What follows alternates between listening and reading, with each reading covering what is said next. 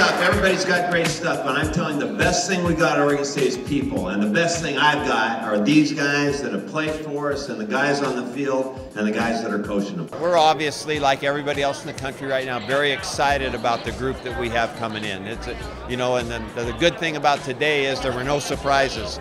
We sent out 25 offers, they all came back, and we like this group. I'm excited to work with this new group of offensive linemen, and I know the rest of the coaches are excited.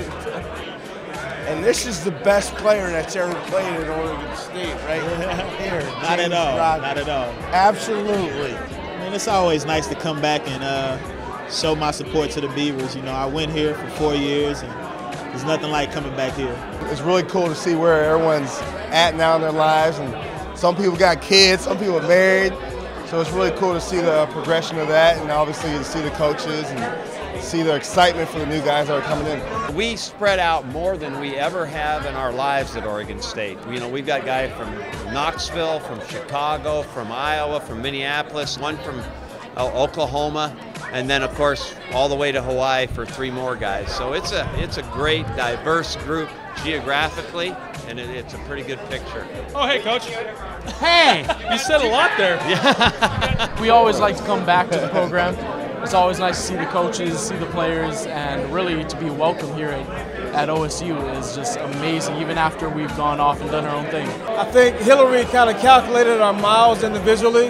I think I've flown enough miles in the air to go around the world and then some, literally. And so when you come to a night like this and you get the guys you wanted, and those guys are excited about it, and we can't wait to get the guys here and get to going and working for the next year. Coach Riley is instrumental in developing success of the program at Oregon State. The guy works hard, and it shows, and he cares a lot about his players.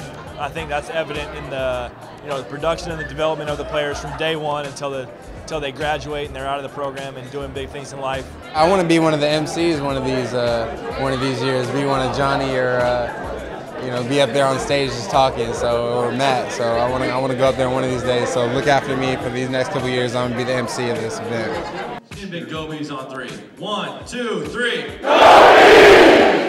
There you guys.